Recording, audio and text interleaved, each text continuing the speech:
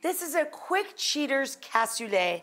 The first thing I do is take 4 garlicky sausages, pierce them with a fork, put them in with the tiniest bit of water, like 1/8 of an inch of water. Let the water completely evaporate and brown them and crisp the casing. Take them out.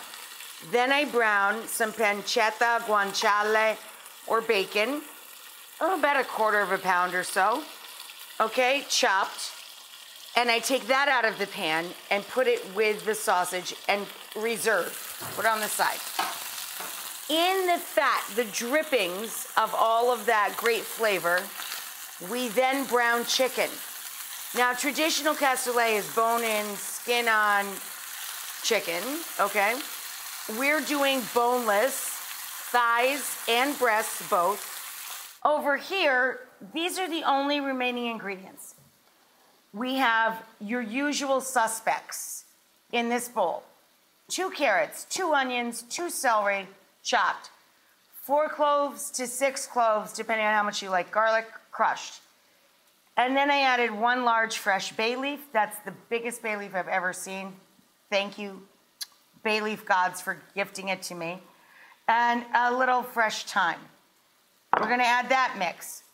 This is a can of small white beans. You can use borlotti in a jar, small white beans in a can, or cannellini beans. Okay, we're gonna finish browning the chicken and get it out and soften the vegetables. And now we're gonna add 1 1/2 ounces, about 2 tablespoons of any kind of demi-glace, and they're sold in these little tiny containers, or a bouillon cube you could use, who cares?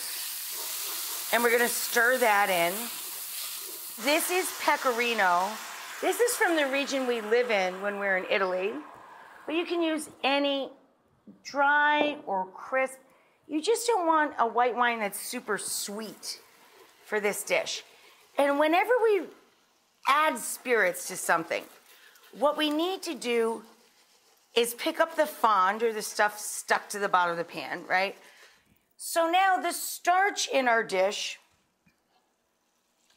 that's our beans. You only need 1 can. I usually add 2 because we just love this so much, and it's such a great staple for like the next day and the next day, right? But we're also gonna add a squirt of tomato paste, just a little blob. And then about 1 cup of chicken broth, stock, or brodo. My friend, Marco, makes brodo now in a bag. Look, there's exactly 1 cup, just over a cup actually, of bone broth that we just threw in there. Now we've got to let this all kind of get good, right? So we have to let this thicken a bit. So we had garlicky sausage, pancetta, guanciale, bacon, any lardon, any type of pork fat you like. About 1 1/2 to 2 pounds of chicken. So the stove is off. I'm going to try. Oh my gosh, it's so heavy. We tried it. This is, I mean, that's dinner for a crowd, let me just say. A little bit of parsley and fresh thyme on top. We already have thyme in the dish, of course. And then we take toasted baguette and shove it into the sauce. It's rubbed with garlic, drizzled with olive oil, and sprinkled with salt. And this, to me, is dessert.